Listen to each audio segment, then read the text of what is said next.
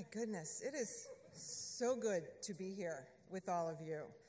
I'm going to be very brief, but I want to introduce our next guest, who's playing a pivotal role in expanding STEM ecosystems beyond the community of practice assembled here. Mr. Louie Lopez is the director of DoD STEM, with the Office of the Undersecretary of Defense for Research and Engineering, for real. Louie was 11 when he moved to California from the Philippines and stayed with relatives until over the course of the next 20 years, his 3 siblings and eventually his parents finally made it to settle in the United States. His parents were accomplished educators and STEMists, and they clearly imparted this passion to Louie. At first, he didn't actually want to be an educator, but it wasn't until his junior year at UC San Diego that a community service experience with Reed San Diego changed his thinking. This model program, which is still around, provides free literary instruction to adults to help them attain their GEDs and other professional certifications to advance their careers. Louie saw firsthand the vital impact that access to education has on learners of all ages. He continued his career at Cal State Fullerton with a position that exposed him to rural student population of immigrants, farm workers, and locals from the agricultural community of the Central Valley, many first in their family college-going students. This experience deepened his commitment to expanding education and opportunities to underserved, under-resourced, and underrepresented populations. Of course, another critical factor in Louie's career trajectory is his time in a variety of roles at the Department of Defense. Please look at his bio in the app. It's amazing what he's done at the DoD. Together, these lived experiences inform Louie's STEM worldview. For context, the DoD is the largest employer of civilian scientists in the federal government and has been a prolific incubator and accelerator of STEM innovation for decades in numerous public-private partnerships. As director of DoD STEM, one of his many responsibilities is the Defense STEM Education Consortium, also known as DSEC, which is a sort of a DoD-curated STEM ecosystem comprised of dozens of diverse stakeholders from all sectors, working to deepen STEM teaching and learning and create connections to military-connected families, underrepresented populations, and the many DoD STEM outreach initiatives and opportunities. TIES is honored to be a member of DSEC. Louie is the ideal person to be the bridge between DoD STEM and STEM ecosystems. He's a passionate educator, deeply values both in and out of school learning through the full continuum of cradle to career. He understands the mission-critical task of making opportunities available to all with a focus on underserved, under-resourced. He's committed to connecting all of this rich teaching and learning to the workforce pipeline, because our national and economic security relies upon it. He is the very model of people, planet, and prosperity. Please help me welcome Mr. Louie Lopez.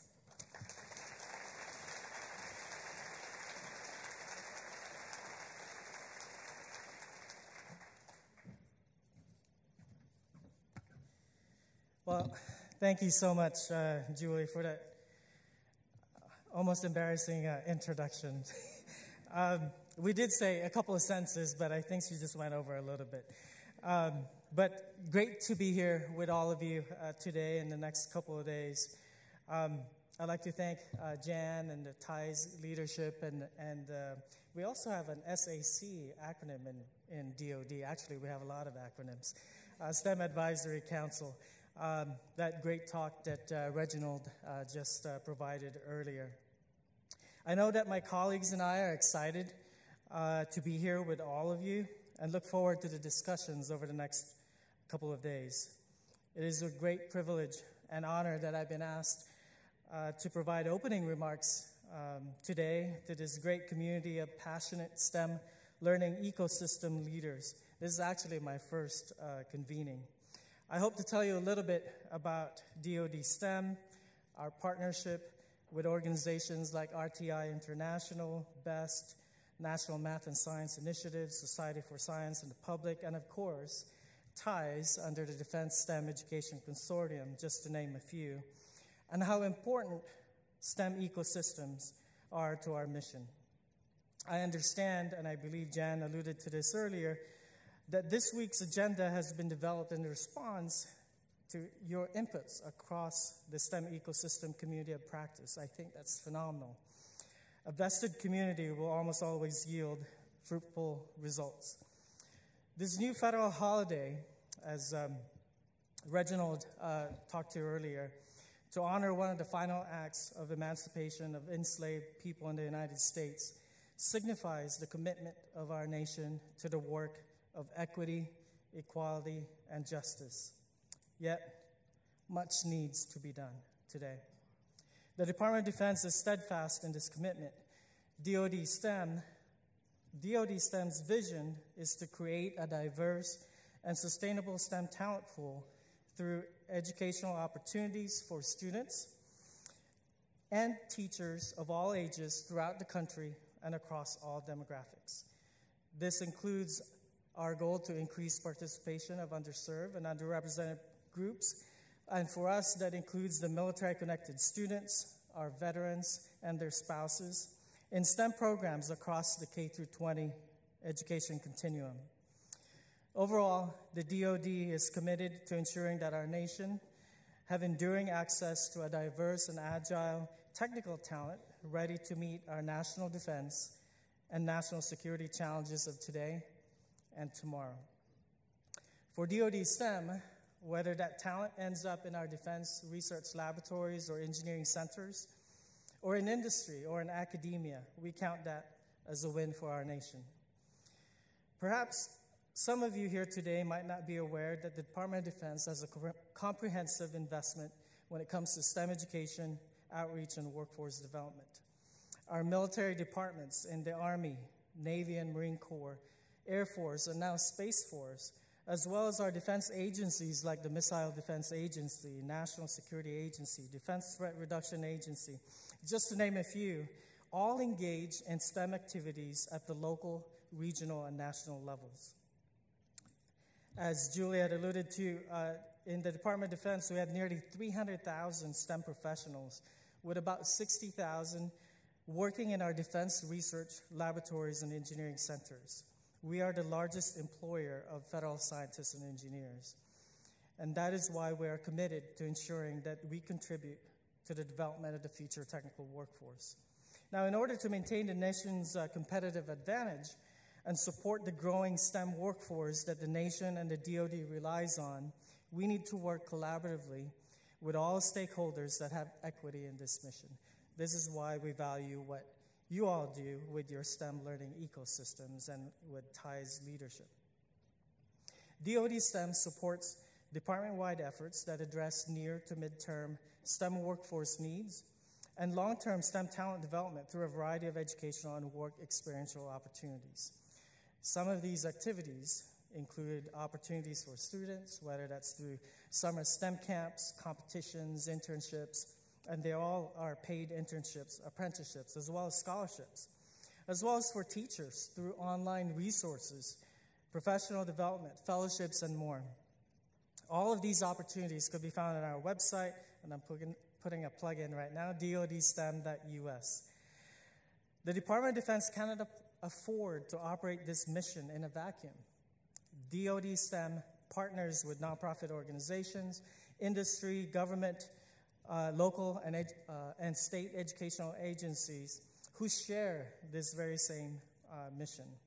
In fact, we recently revamped our DoD STEM strategic plan, and our first goal specifically calls this out: inspire community engagement in DoD STEM education programs and activities to provide meaningful STEM learning opportunities for students and educators.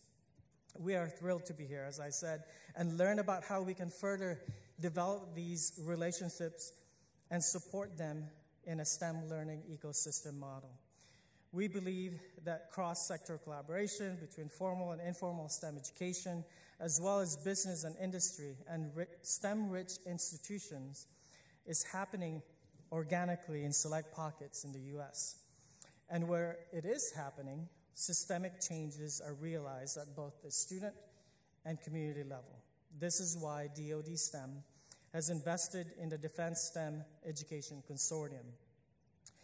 Launched in 2019 and led by RTI International, DSEC is a collaborative partnership that aligns the Department of Defense STEM Strategic Plan and the Federal STEM Education Strategic Plan, seeking to inspire and develop the next generation of scientists and engineers through a coordinated and cohesive approach.